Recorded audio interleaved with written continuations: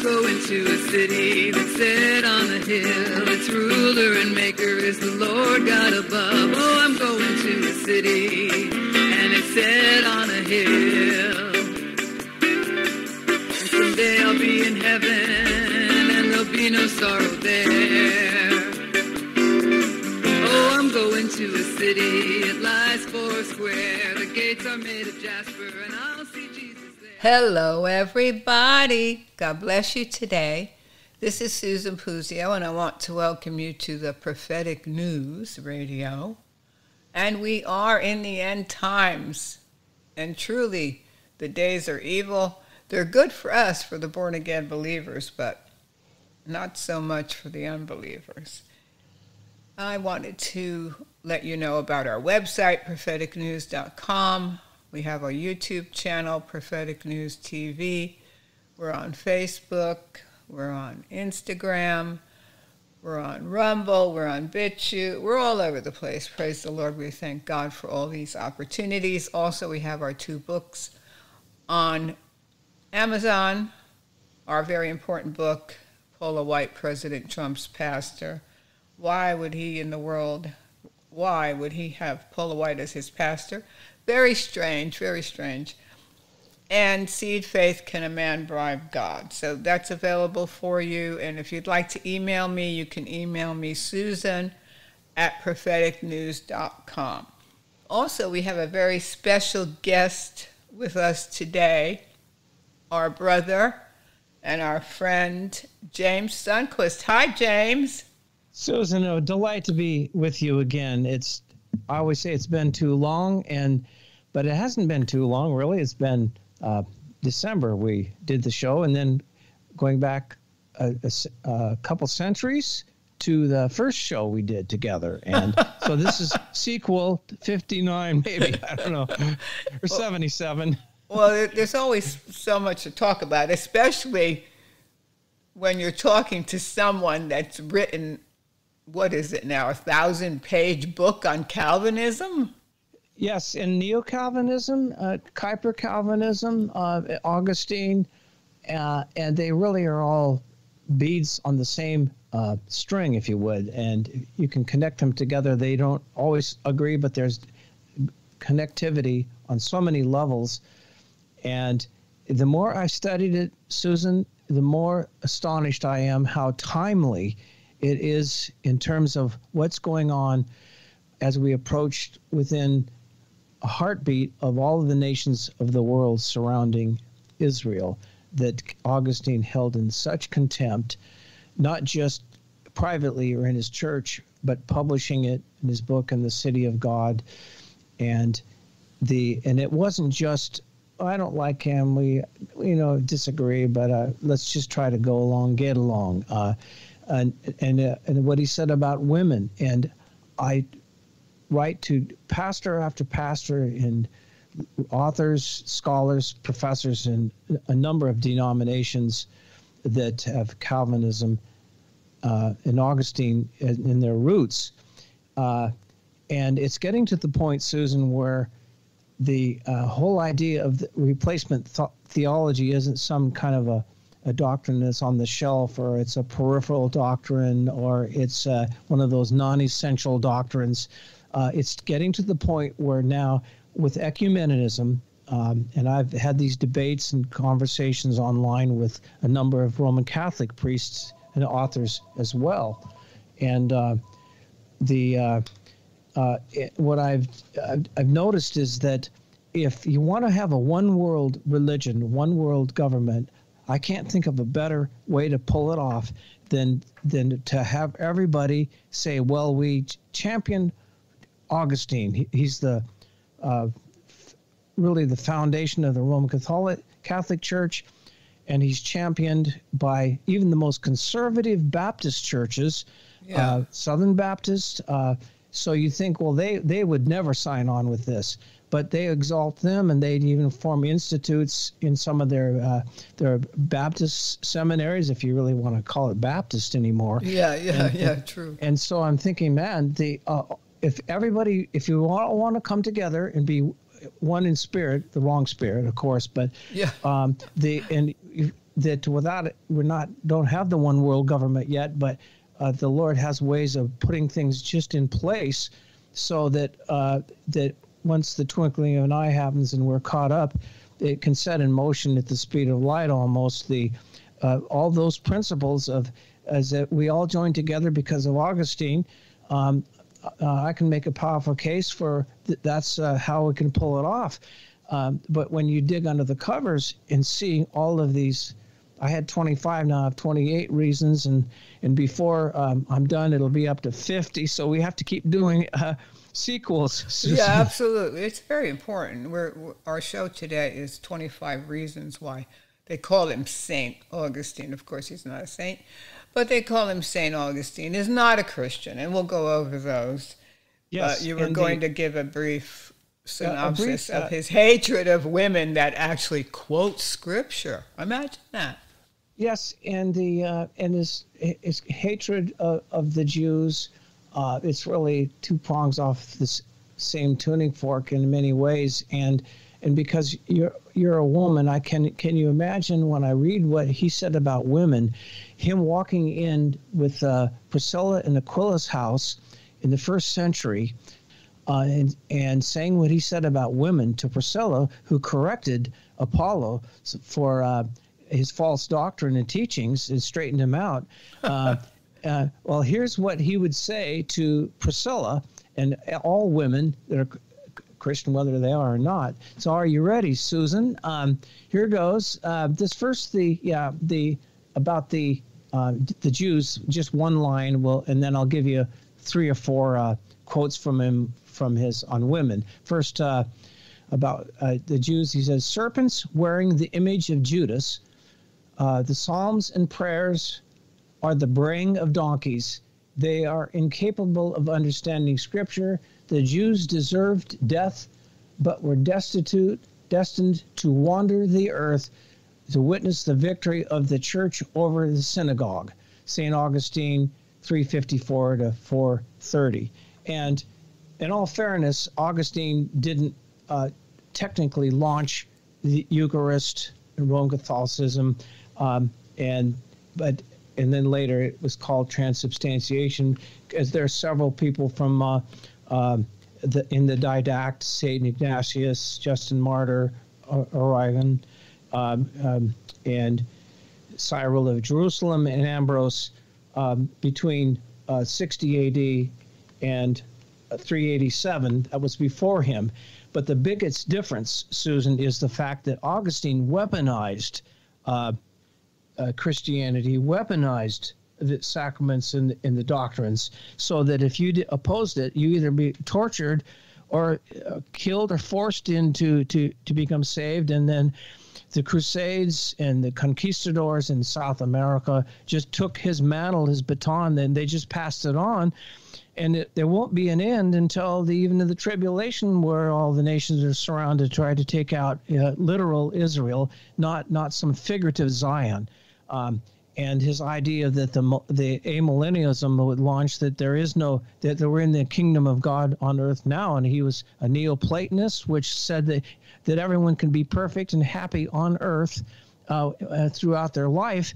And there's not this 1,000-year reign, and there's not the millennium as we understand it, that after the rapture and the tribulation, and then the millennium comes in with the 1,000-year reign of Christ after he descends on the earth. But he makes things figurative to fit his tune, but turns right around and makes it literal to destroy the Jews and any heretics. And then, of course, Calvin took his baton pass, and you know all the story on him. That's about part of the book. But anyway, here's some quotes of what he said about women. Yeah. And what he would have said to Priscilla in the first century. I don't see what sort of help woman was created to provide man with, if one excludes procreation. If woman is not given to man for help in bearing children, for what help could she be? To till the earth together? If help were needed for that, man would have been a better helping for man. The same goes for comfort in solitude. How much more pleasure is it for life and conversation when two friends have lived together than when a man and a woman cohabitate? Next quote. Woman was given to man. Woman was who was of small intelligence, and who perhaps still lives more in accordance with the promptings of the interior flesh than by the superior reason. Is this why the Apostle Paul does not attribute the image of God to her? Two more quotes, and you're gonna the women listening to this show is just they're gonna be forming a riot squad maybe. But here goes. The woman together with her own husband is the image of God, so that the whole substance may be one image. But when she is referred separately to her quality of helpmate, which regards the woman herself alone, then she is not the image of God.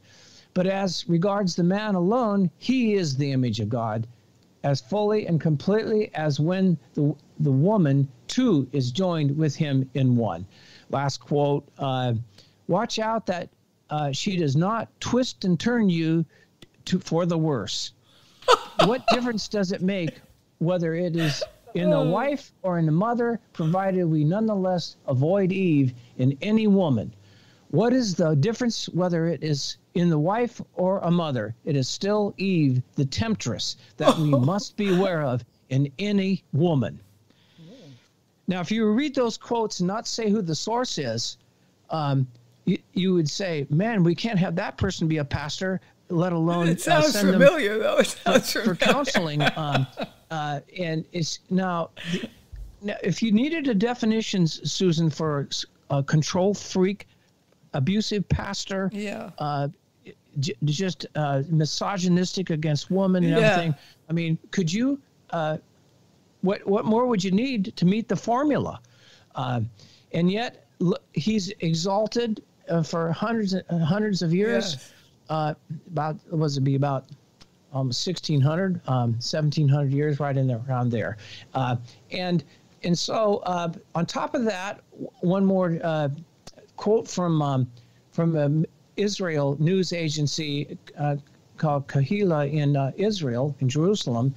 And one of the leaders there, the name is Shira Sorka Ram, said this: the dogma of replacement theology, that's the church replacing Israel, and the other thing is that the infant baptism replacing the circumcision. Anyway, reading it again, the dogma of replacement theology has probably brought more sin and evil in the world than any other Christian doctrine. That's quote, close quote. And I'm speaking, and this is in the book, my book. I would only add that it has probably produced the most persecution and deaths than any other Christian doctrine in church history. And this is just up through World War II, and doesn't even address the number of Jews that will be killed in Israel during Armageddon in the end times. Is that just shell-shocking or what, Susan? Yeah, it is. It's even with Augustine, apparently he wasn't married and he never fell in love. I think he did fall in love at one point, but to say, of course, God gave women to man, so we were a gift.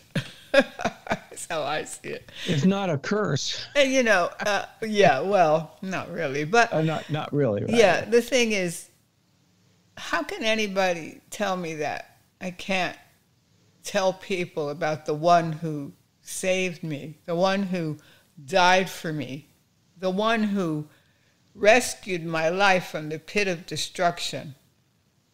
How could I stay silent? It doesn't make any sense. But Augustine lives on in many church circles, and it's very sad. I get a lot of attacks for this. Why do you keep taking on and dividing the body and attacking these fathers of the faith because they've been dead for 1,500, 500 to 1,000 or 1,500 years, and I would say yes, they've been dead, but their doctrine. No, the doctrine's not dead. Yes. So they're not the one dividing. See, they twist that scripture. The one that's spreading the false doctrine is actually bringing the division. It's not the person that's correcting the false doctrine, but that's the ploy that the devil uses to really divide the body. But amen. And another ploy they use or attack is they say, and I got this from top people in the conservative Baptist realm, which you would think be the most likely to oppose Augustine, and telling me, why don't you spend more time preaching the gospel instead of going on and on with taking on this and that brother. Yeah, well, that's what I am doing, right? Yeah, and my answer to that is, I said, well, so you don't believe in obeying the Apostle Paul, who said, expose the deeds of darkness, not conceal them. Yeah. And it spends most of the New Testament is devoted to what are false teachings, how to identify them, what to do with them, not just outside there in the world, but what do they do when they invade your church?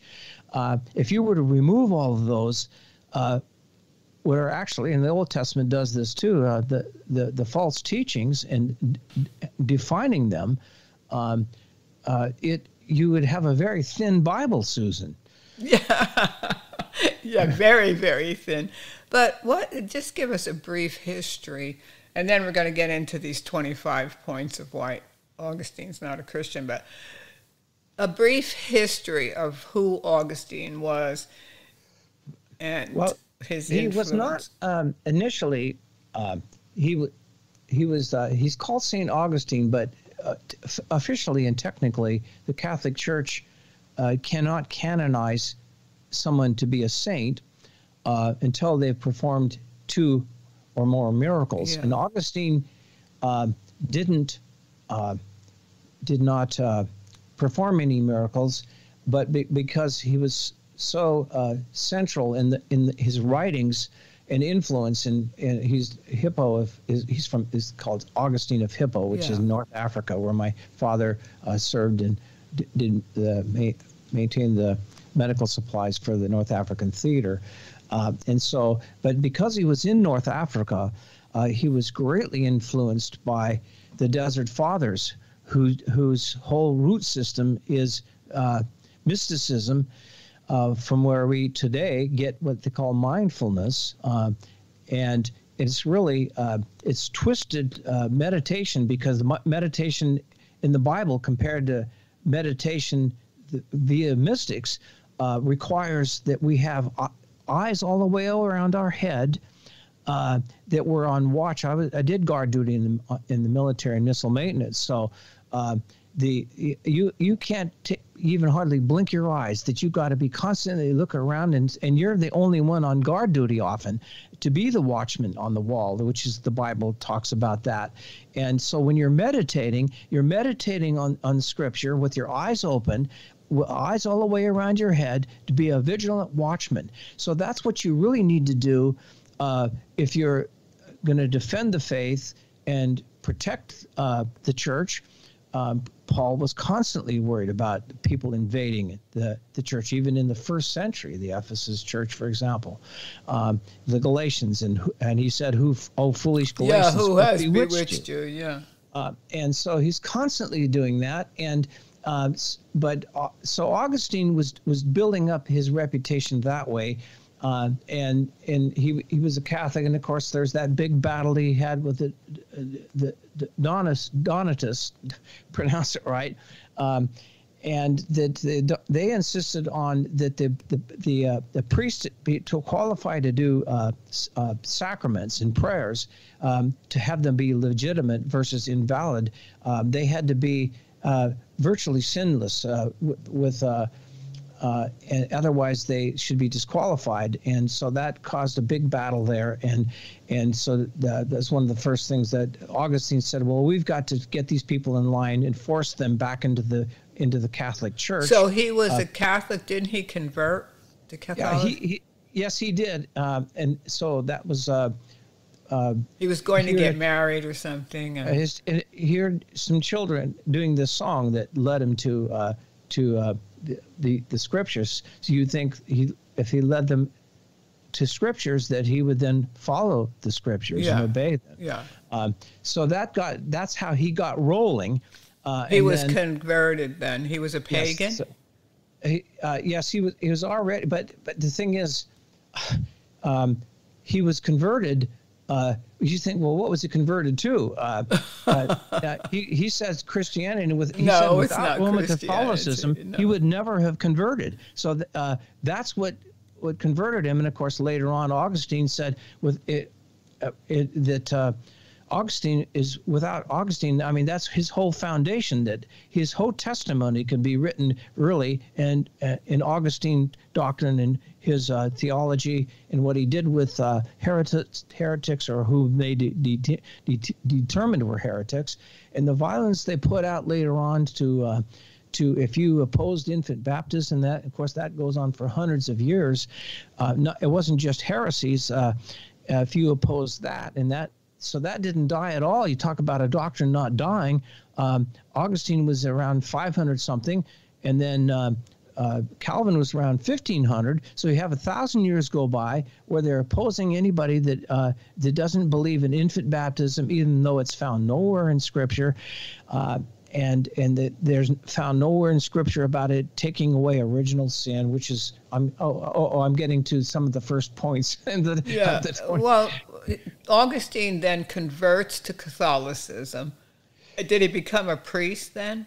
Yes. Okay. And then it was, but he was, he really not technically was ever canonized by the Catholic Church, but they because he was their doctrinal church father in forming so much of their theology. And of course, the catechisms went on and on later, long after he was gone, and he, and so that got the whole thing rolling. But it kept being built upon with one farcical doctrine, after another. And he was one of the Catholic Church considered him one of the 4 ecumenical doctors and founding fathers of Roman Catholicism. So he said, well, how can he become a Catholic if he's already a founding father? Well, that's, I think, maybe obvious, hopefully. So then how of course we know the Vatican has a huge library, which they keep hidden from the public. And so in my mind, they've kind of written history for us. They want us, real born-again Christians, to buy their history. And so then you can see that Augustine is promoted by many people and studied as an authority on Christianity. Yes, and they will come up with many quotes that Augustine would quote. Either he'd quote Scripture, that he say things that are actually true. And that's another accusation I get when they trot out some of the things that he said were absolutely true. A little leaven, though, a little leaven. Exactly. And if you're going to be Satan and the master, he's the father of lies. Yeah. If you're going to tell a lie and have it be believed, you have to mix some truth in there and make it seductive. If it's too obvious, people will just ditch it. Yes, and that's so true. You mix it with a lot of truth statements. And the fact is, when Jesus said to the Judaizers, who listed all of these things they did in Jesus' name, that he said, "Depart from me, you wicked and accursed, I never knew you." And of course, Paul later twice eternally damned the Judaizers in Galatia. And so the argument, though, is that, certainly the Judaizers said a lot of things that are true, and one can go and actually search some of the texts that they wrote and a lot of their doctrines, and you say, "Oh, that's true. That even lines up with Scripture. So let's just cheer them on in this famous argument. Let's just eat the meat and spit out the bones." So I defy anybody. I said, "Okay, you tell me one person that was eternally damned, or actually were named like Diotrephes, that John nailed, is where they were actually named names, where Paul didn't first say, well, why didn't you at least list the good things they said and the things that were true? And in other words, at least list the meat. And to date, after years and years of this research and writing people, they have not been able to come up with a reason why none of the apostles, nor Jesus, whoever named names that were false teachers, not in a single instance did he trot out all the good things that they did, or the works that they did. That's true. And so I don't know how better you can prove that, Susan. Yeah, that's a good point. Very good point. And it's the thing is that even if the little leaven doesn't leaveneth the lump today or tomorrow, the whole warning that's going to eventually leaven the whole lump, and give it 2,000 years, look what we've got. Yeah, exactly. And without it being purged. So it doesn't say, well, I just had a cup of coffee and it only had several drops of strychnine in it, but it had all my favorite coffee and sugar and cream and everything in it. And then you come around and you call me up for the next radio interview. Where's James? Well, I had to tell you, but he passed away. Well, how did that happen? Well, he drank some coffee and didn't realize there was a couple drops of strychnine in it. Well, there's more of them, though. There's more of them right now than there are of us. And that's the sad thing, is there's more people that believe this leaven, and that, they want to argue with you about the goodness of Augustine. Okay, so then he was a priest. And so he was always a priest in the Catholic Church, and then he wrote books. Did he write besides the City of God? The famous one, and that's many volumes. Isn't that many volumes? The City of God. Yes, it depending on how you want to divide things up. I never thought of my books being many volumes, but so he and today even you have, and like in Reformed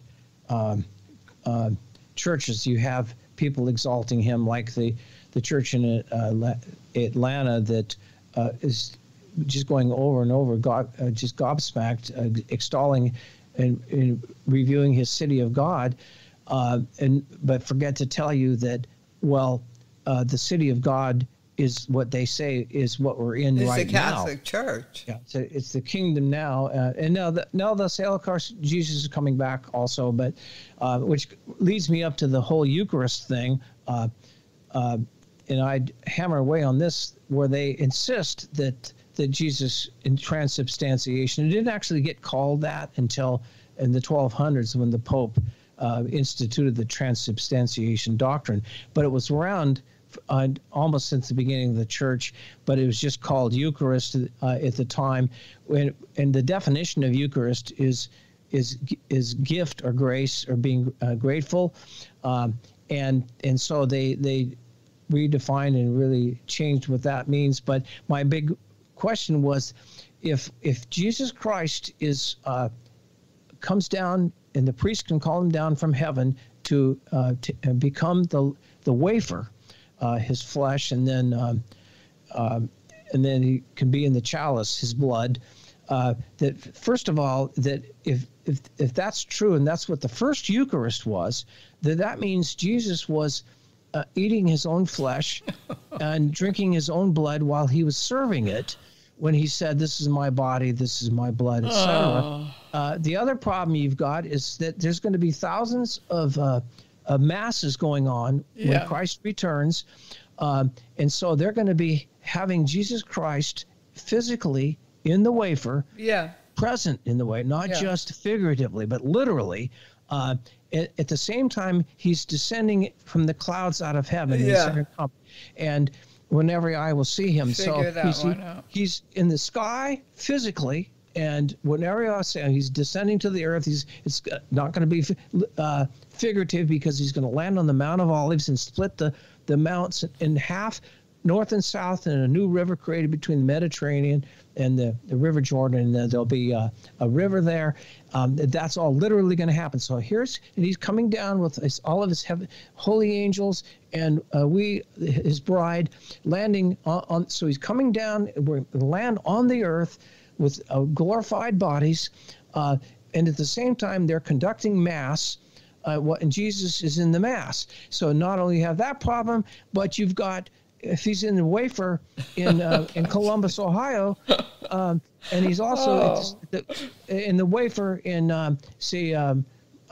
Rome somewhere. You'd have to dismember Christ for him to be in two places at the same time, let alone thousands of places at the same time, let alone they're doing that at the same time Christ is when he ascends to the earth. And so it is beyond farcical, and so that's why they are masters of going back and forth between figurative and literal, all depending on who the latest person that they want to deceive. Yeah, but they're very good at it. They even have born-again Christians, because I don't like to use the word Protestant. I'm not a Protestant. That's a label the Catholic Church gave us. We are the real Christians. So now everybody's, I'm a Christian. No, you have to be born again. And we have to find out if you're really a Christian, but they throw that term around loosely.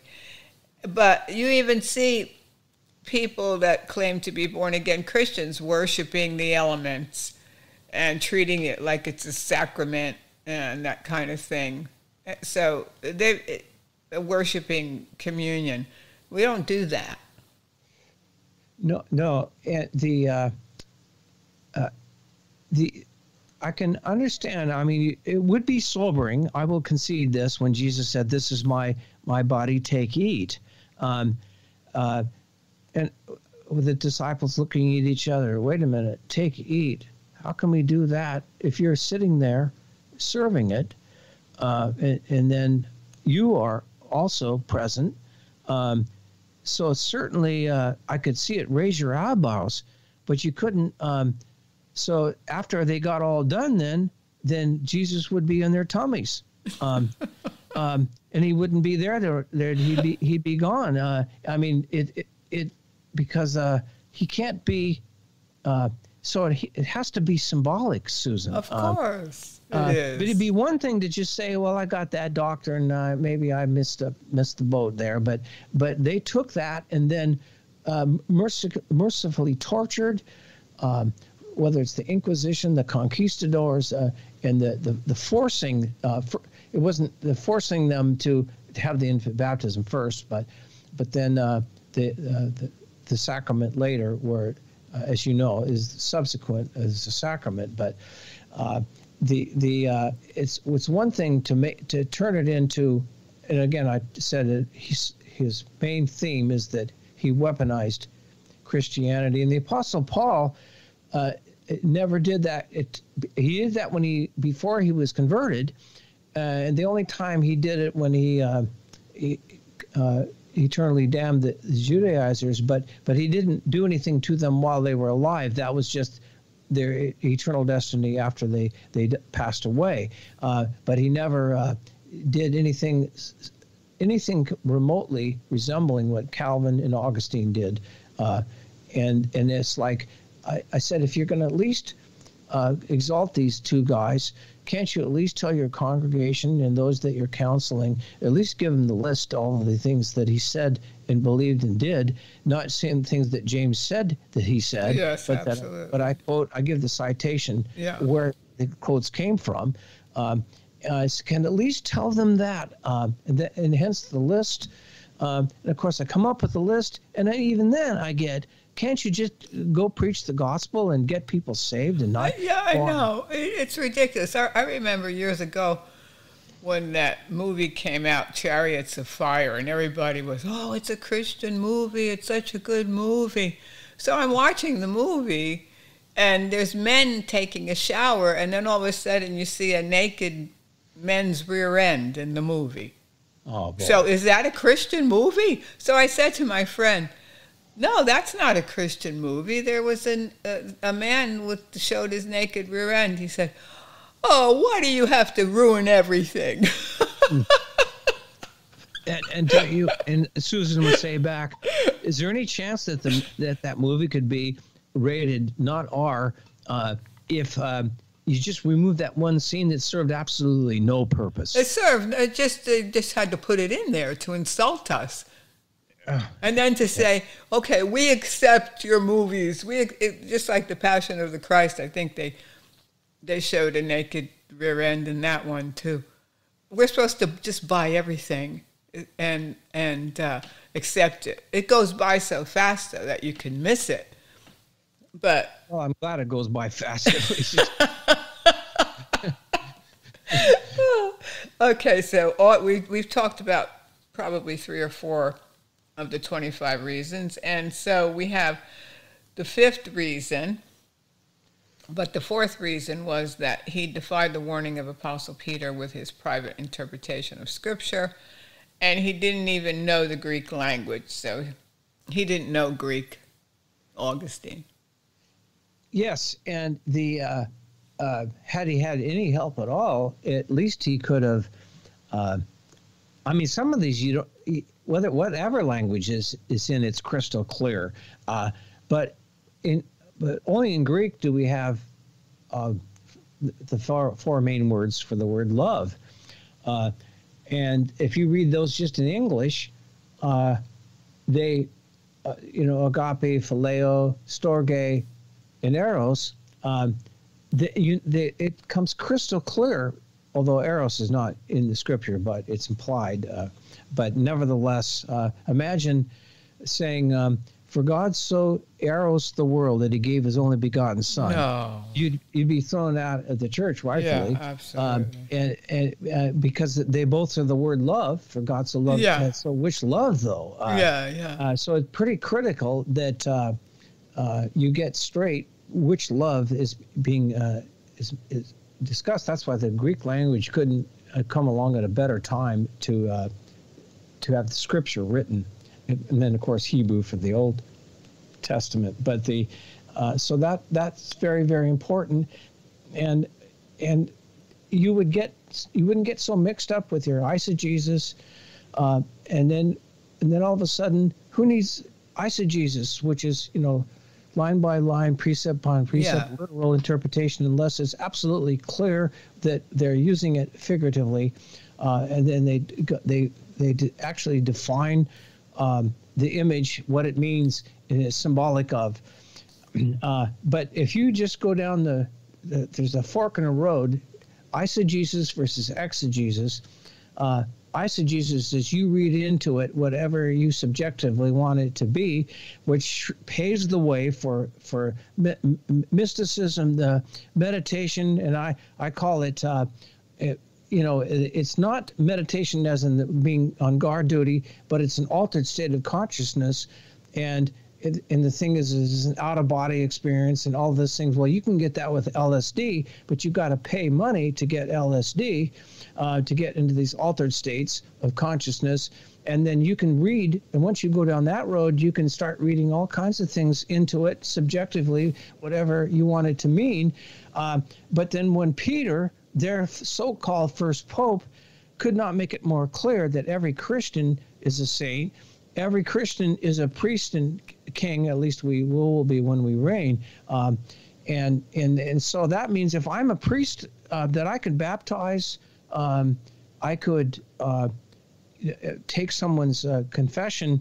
And the thing is that if I'm also a priest, but you didn't need to have that even be in Greek, Susan, to have that be so clear, and yet they make him the first pope, and I can make a whole long list of how Peter would be marching down to the Vatican, and with his list it would be much longer than mine of where they went off the rails. I said, at least if you could use somebody else's name, please don't use mine. Yeah, please don't use mine. Yeah, bother to read my epistles. Yes. You would see clearly without even having to worry about how do I read something into this, but it's clearly stating.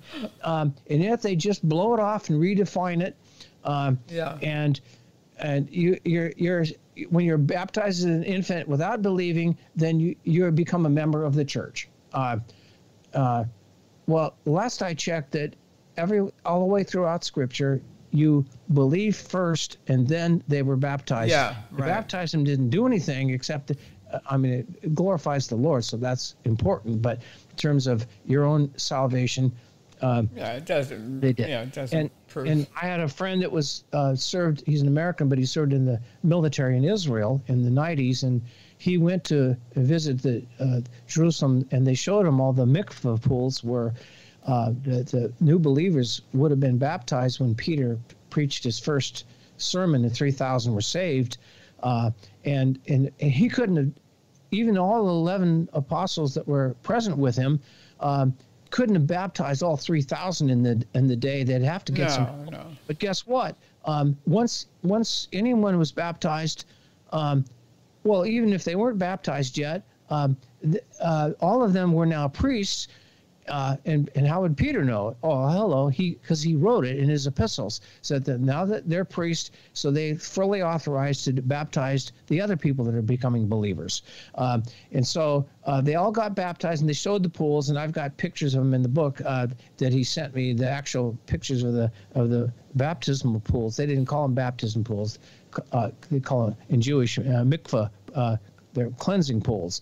And so you have the literal archaeological evidence of what was done, the order and sequence it was done when they preached the sermon, then they listened, they heard, and they repented, and then they were baptized. The sequence, it could not be more clear in the book of Acts, and then, of course, in his Peter's epistles. And so if you have nothing else but the book of Acts, the chapter 2 and chapter 4, and Peter's epistles, you have everything you need to demolish the principality of Roman Catholicism, Susan. Yes. Amen. That's Okay. all. The others are great too, because all Scripture is profitable for instruction and perfecting us. Yes. Of course. So Point 5 here. you're up to 5. Yeah. Purgatory and work salvation and sanctification. Yes. It's a doctrine of non-justification by faith alone, thereby defying Christ's own word on the cross by teaching it is finished. In their minds, in Augustine, so it isn't finished. Now they'll argue both sides. They'll say it's finished. They'll quote it. But then if it's finished, and as soon as you believe and that you, the Holy Spirit seals you forever. So you don't need to get sealed over and over again. You're sealed once upon belief. And so Augustine could have prevented indulgences from ever gaining traction in Roman Catholicism by renouncing purgatory as a myth, so that there would never have been a place to spring saints from. And both the apostles Paul and Peter renounced these as myths and fables, yet Augustine promotes them. He promoted that the doctrine of purgatory was a doctrine during his time? Apparently so. I've got to check when it first got, but it must have been in place for him to have addressed it. Okay, then. And that's a great question, Susan. But the thing is that ironically, Roman Catholicism teaches that you either go to heaven, hell, or purgatory when you die. But if you do make it to purgatory, eventually everyone in purgatory will eventually get to heaven. Yeah. It's just depending on their sentence. Yeah. How long you have to go through the cleansing? Yes, and it eventually will, in their minds, purgatory will be empty, and it will be a place that Satan will never be in. And so, but it wasn't enough for Augustine to have them punished to get to heaven after they die. But he had to have them tortured while they're still alive, and so on it goes. So and as James says in 1:8, they're double-minded and unstable in all their ways. Yeah. It's in the modern vernacular, I would call it waffling. And so I now become a member of the First Church of Waffle. Just joking. Well, there's many of those. Okay, Yeah. number 6. He was an amillennialist and dominionist. Yes, and the amillennialism, to some extent, people thought died away, but it went on a long time, and there's two ways of reading its meaning. Amillennium meaning no millennium. The other is that it's meaning no 1,000 years, because millennium means 1,000. But on a more figurative level, it's used as the term to describe the kingdom of God, which helped pave the way to, as you well know, kingdom now theology that we're already in. And somebody said, "Oh, that's brand new, isn't it?" I said, "No, it isn't." Wow. Augustine helped get that thing launched as well, and of course C.S. Lewis and the whole idea of penal substitutionary atonement is that what is necessary to appease Father's wrath. Christ alone shed blood. There's nothing that we can do, punishment on earth, purgatory, or whatever, that's going to finish the job when it was already finished. So either Jesus Christ is telling the truth, or it's a lie when he said it is finished. It's either finished or it isn't finished. Yes. And thank God for that, because I couldn't work for a million years to pay off the Lord just for the blessing of my wife that he brought to me, and our daughter, and now granddaughter, is so that's just the blessings, let alone pay the Lord back. And how do you calculate what kind of punishment and how much time in purgatory for this sin versus that sin? Because to me, I said, I would just have to be in purgatory forever. That's it, because I'll never be good enough. Yes, and you asked about dominionism. That's really where the argument that the church has not taken over the earth yet, but the idea is that by the end of time, that the church will take over the entire earth, and church and state will be merged again together. Oh, yeah. Well, it's the 7 Mountain Mandate, too. Yeah, there you go. And the thing is that they want to restore so much of the order in the church state, even though Jesus warned about the leaven of Herod, which is really effective, emerging church and state. And that he did have a theocracy with Israel, but that was only that nation, country. And it will again be, or I guess, a theocracy when Christ returns, and it'll be a larger Israel. Yeah. But ultimately that dominionism will never happen except in the negative sense of one world government, one world religion. Yeah. Then you'll have a dominionism, but it'll be a satanic version, and then Christ will bring that to an end. And then the only theocracy that we should be signing up for is the theocracy that Christ sets up his kingdom on earth when he lands on the Mount of Olives. Yes, absolutely. Anything else is a counterfeit, Susan. Yes, absolutely. Okay, apostolic succession is number 7. Number 7. Well, I write here, it's well known that they believe that Peter was the first apostle, and that there had to be a successor, and they have their list of those throughout the ages that succeeded him as an individual apostle. And of course they have him call him the Pope, and so that's but they only have one at a time, whereas initially we had 12 apostles, 11 minus Judas, and then but it's restored to 12 with Paul, and they did signs and wonders for a season, and so my question is that if apostolic succession is true, then we should be having 12 over and over again. Number two, where's all the signs and wonders and miracles that they're doing without end?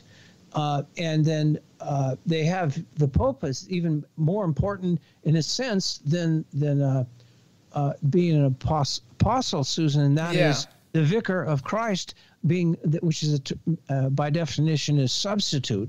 So the apostles never claimed and never were substitutes for Christ. No. So they've outranked even the apostles. So they contradict themselves. They want apostles to succeed, but then they have to have another Jesus. So is it another Jesus, or is it another apostle? Help me out, Susan.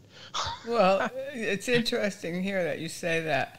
But Baptists and many conservative Christians believe sign gifts ended with the apostles. So then why are so many Baptist Augustinians? To say nothing about Baptists that the Baptists that they call them Reformed Baptists, if they believe in Calvin, but still but oppose infant baptism. But still, it's if you're a Baptist, they insist that you believe first and then you are immersed you get in water for Sabbath. Yeah. And so they just it's an oxymoron, if not moron, Susan. Yeah. Well. I don't get it. And we attended for a season, and they are full-on Reformed Baptist, and they believe everything in Calvin, all of his doctrines, tulip, etc. They just discard infant baptism, and they even, believe it or not all of them, but many discard the idea that the church has replaced Israel. They still believe in Israel and that it'll be a nation and they should be defended and supported. So it's splintered a lot. But they hold those two doctrines. But the thing is that, again, those are not, Susan, those are not peripheral doctrines. They're infant baptism is foundational, so much so that otherwise Calvin would not have had Servetus burned at the stake. It was Servetus also didn't believe in the Trinity, but one of the main reasons he was still have been executed was for opposing infant baptism, and he was very civilized about it. He wasn't causing riots like you see with Hamas defenders in Free Palestine, from the river to the sea. I don't know how you could get more deceived, and I don't think a lot of them have a clue that there's going to be a river to the sea, all right, but it's going to be the Jordan River to the Mediterranean Sea, but it's going to even more than that. And guess what? I hate to break it to these guys, but there's not going to be just a west bank of Israel. There's going to be an east bank that's in Jordan that's going to be part of greater Israel.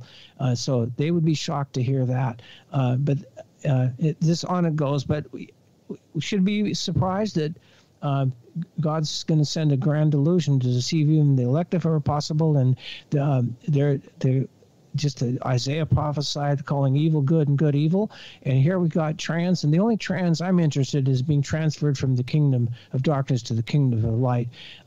And Jesus, I thought he said something like, well, male and female he created him, and so there's not going to be if people just marry their own sex. It would only take maybe 100 years, and there'd be no population left. No, there wouldn't be anybody, But at one time, really, the Baptist church. Wow, when you went to a Baptist church, you heard a salvation message, and things have changed. Things have changed so rapidly, right before our eyes. So, okay, we already talked about number 8. And so number 9, coercive torture and terrorism. Well, the key here is that not that torture and terrorism hadn't gone on for the first 500 years of the church history in Israel, of course. And of course they were when Rome surrounded Israel and defeated, and then the temples destroyed in 70 AD. There was plenty of terrorism and torture and things then, but it was not done.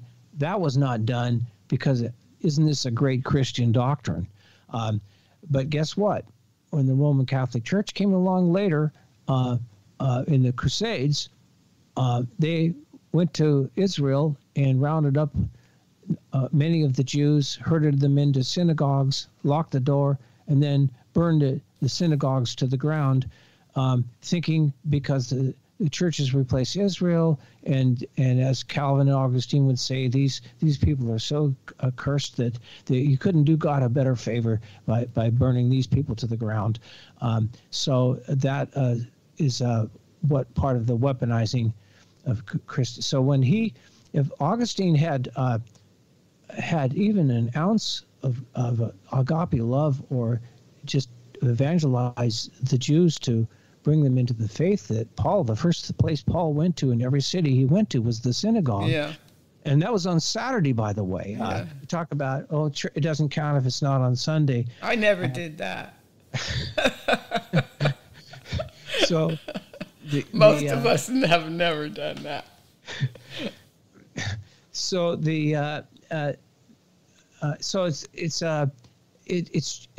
the thing is that he went into great detail of designing all of the kind of the punishments that would be exercised, that he felt that you could really take it out on even Christians. It wasn't just who they call heretics, but this was his version of church discipline too.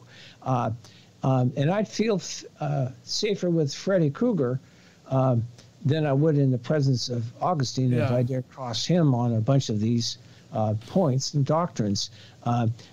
So it wasn't a matter of that he just, weaponized Christianity.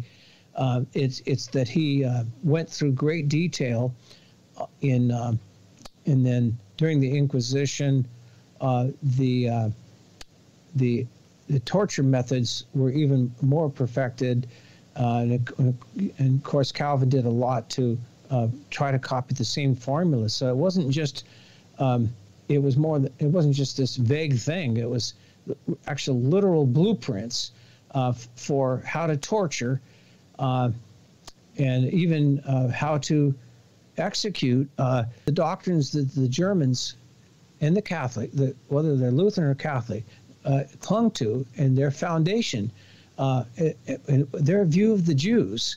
It wasn't like that just came out of thin air, or that was some kind of brand new doctrine, but maybe I'll sign up for it.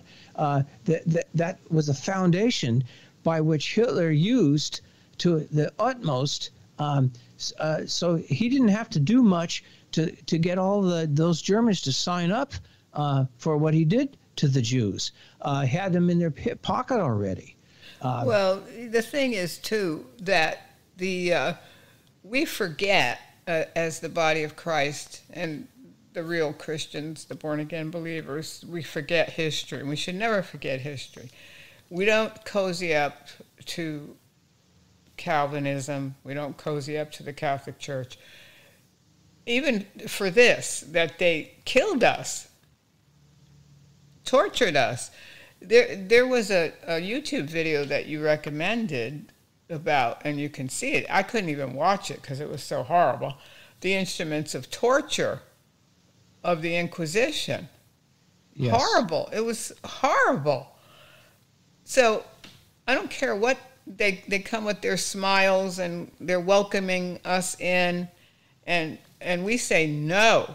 We don't want any part of it. They blame Christians for the Crusades. They were not Christians. No born-again believer goes out and starts murdering people. We just don't do it. And it's horrible to be labeled that way, too. And the again, like I said earlier in our conversation, Susan, that could they at least have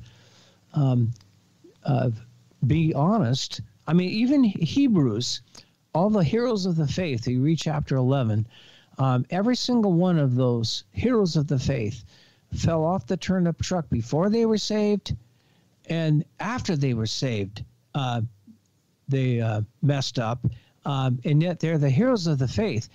So what that proves, though, is that even with the heroes of the faith, the Bible is very, very honest, showing the good, bad, and the ugly. But that is not happening with Calvin and Augustine. They're just bringing out, well, actually, they're bringing out a bunch of blatantly false things that they're promoting too. But I mean, you don't hear any of the. And I even sent some of those quotes to a bunch of pastors, scholars, and some of them were aware of them. But I haven't heard anybody tell me that, yes, they what I stated on your radio show, did you read any of them to your congregation, to the students in your university, or how about Calvin College that you named after Calvin, that you named your college after, and Augustine, St. Augustine, we have a city that in Florida by that name. And so I said, okay, I'm not saying I'm going to agree with saying I'm going to sign up for Augustine because of true things that he said. It's just that at least the scripture doesn't mince words. And of course, all of those that did foul up, they repented afterwards. Hopefully, I think every single one did. and so to at least say all of these things, and the thing is that with all this movement now to have women get more rights and still more than they have now, and I said, well, then you wouldn't certainly want to go back to what Calvin and Augustine. I didn't even quote Calvin's what he said about Jews and Jews and women, except to say that in a sense he said the same things, and then he confirmed that when he said that his whole foundation and testimony is based on the total teachings of Augustine. So whatever I read earlier in the show, I guarantee that Calvin stood with those statements about Jews and women, and yet the silence is deafening in all these denominations. Yeah, I just don't get it. I think something happens where their mysticism leads to being mystified, leads to being true. Being out of your mind, and vain imaginations. But didn't Paul say we're supposed to cast down vain strongholds of imagination? Well, you're so right. And we hear many times, if you're watching these so-called Christian channels, you hear these Bible scholars, and they're quoting Augustine. And I'm like, what are you doing? Why are you quoting Augustine? Focus on the family. Tim, Walker, I think was his name. Pat Robertson used to quote Augustine too. Yeah, and of course Rick Warren, and of course Rick Warren's Global Peace Plan. It would make a lot of sense to Augustine because it's basically dominionist. The church takes over the earth kind of idea. Yeah, and that's going to be peace, and he even has Muslims in his Global Peace Plan. But I hate to break it to him, but there's not going to be any Muslims in Jesus Christ's Global Peace Plan. There's not even going to be a single Muslim nation that's going to be that much transformed on the earth. And now toward the end of the millennium, there's going to be one break loose from Satan, and he's going to round up some people toward that very end, and then he's the end for him forever. But still, though, it is and Hinduism, and I mean all these. Do you think God's going to allow these thousands of idols of Mary, of Jesus, of Buddha in Thailand, where my son he's visiting back to America right now, but that's where he's been living the last few years, and that's 80% of Thailand is Buddhist. Yeah, and it's virtually. I mean, we see it off in the distance in America. but we don't see it in the distance in the sense that mindfulness is taking over counseling, and it is based on Hindu and Buddhism, and it's that form of meditation that's Eastern. And but there's not going to be any of these statues. If I think God was serious when he said, "Thou shalt not have any graven images before me," and it wasn't just images like Buddha, but it would include that. But he said in Deuteronomy, he's talking about images in heaven. So that could anything that's in heaven, which would include Mary, Jesus, any of the saints. What's fair today is that, you know, a handsome dude, Charles Atlas or whatever, Schwarzenegger, and the Credible Hulk. So if that's true, all of the paintings you see of them, they have Jesus. Jesus is not going to marry any of us twice. Once as if you're a woman, as a nun, and then again when he returns to catch us up in the air. So that more contradictions, and then to say all these bad things about women that Calvin and Augustine did, and yet then why is it okay then to have nuns to have the equivalent of a monastery, but they're for their nunneries instead? And if women are only good for giving birth to children, but they don't do that as a nun, last I checked. Well, they're not supposed to, but there's been cases. It's been known to happen. It's been known to happen. Okay, 17, mysticism and Gnosticism. Well, the Gnosticism, it's really kind of like where we got all of the Greek mythology and Greek religion that Paul actually refuted in the Bible. He didn't call it technically Gnosticism, but that's what it was. And then the mysticism is really where that in these altered this type of prayer where you can go in an altered state of consciousness and get all these revelations and to become a better Christian and get all these insights and know the future and whatever. Just about maybe some of these links that are in this article. Well, by the time we do another interview, Susan, I will for sure have this posted on Steve's site. Then we'll offer it to people. He'll be happy to have that and know that. Yeah, that would be good. I'll even email him shortly and tell him that's what's happening, and it'll. Who knows? Maybe his church will grow, but not to church growth movement formula. But no, I mean, God grows the church daily. We just preach the gospel, and people come. It's amazing, really, how God sends people. Even to my radio broadcast, I never really did much advertising or anything. I just started talking, and God brought the congregation. So, the Lord blesses and honors our labor, and we thank him for it. We thank God for the listeners. But anyway, how can people reach you if they wanted to reach you or email you or see your website or your other books that you have available? Well, speaking of my other books, I have both of my books exposing Rick Warren and his global peace plan and his purpose-driven church and his shape personality profile, which is based on Carl Jung's occult that he got from a spirit guide named Philemon. Anyway, they were at one point in a solid book format. Now but they're totally free now online that you can read and access.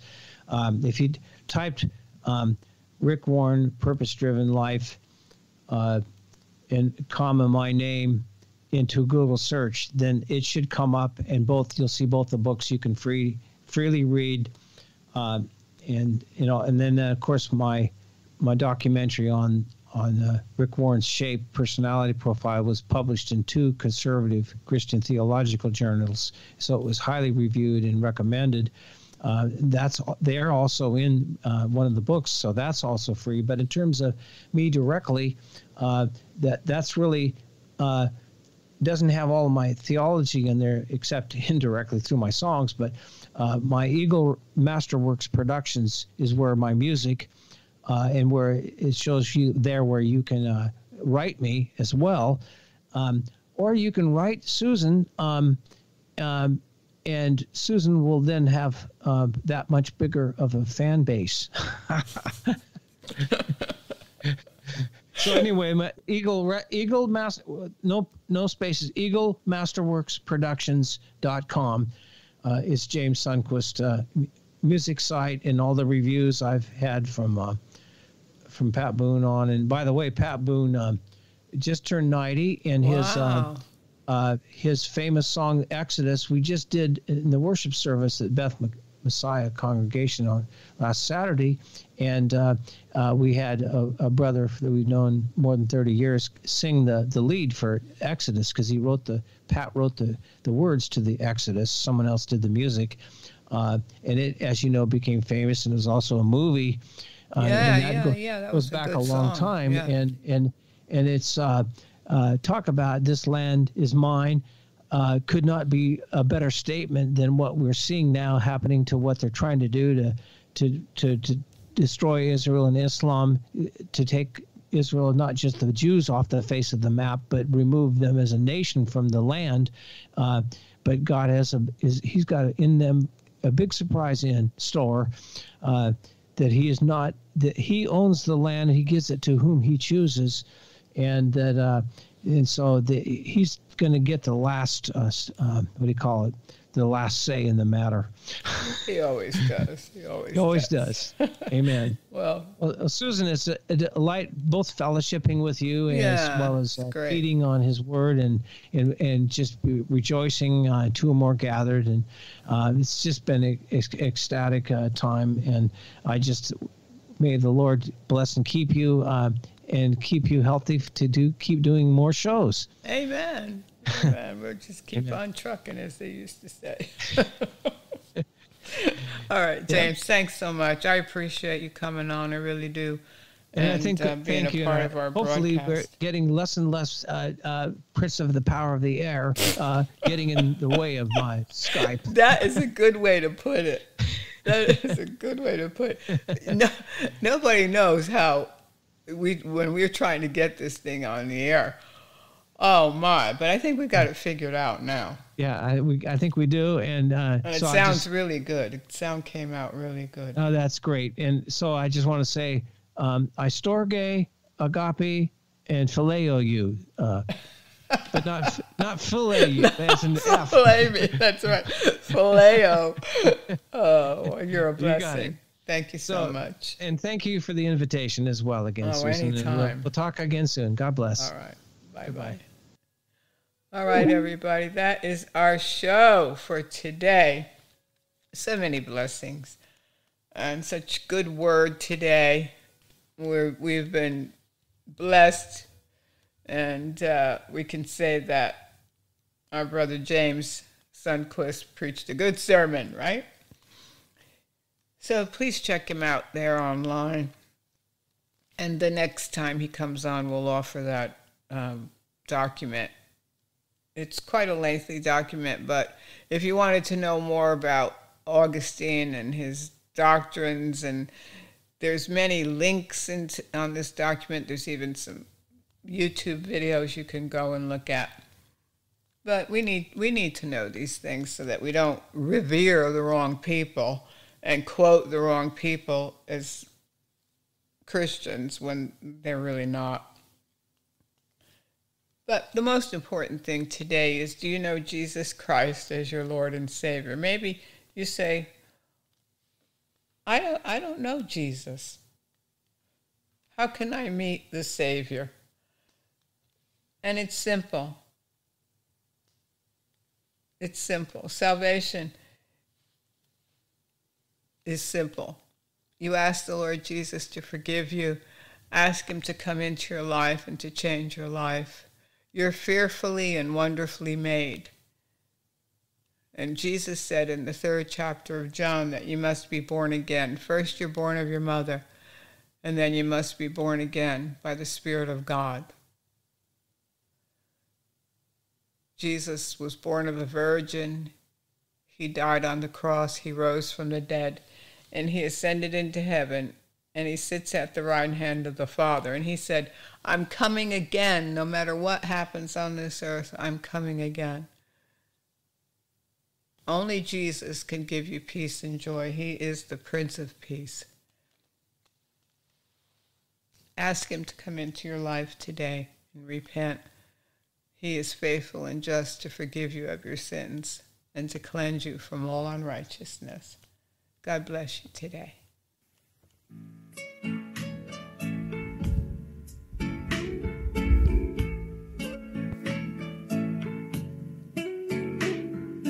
Blessed be the name of the Lord. He is the rock and my salvation. Blessed be the name of the Lord. He is the rock and my salvation. Whom shall I fear? Blessed be his holy name. Blessed be the name of the Lord. He is my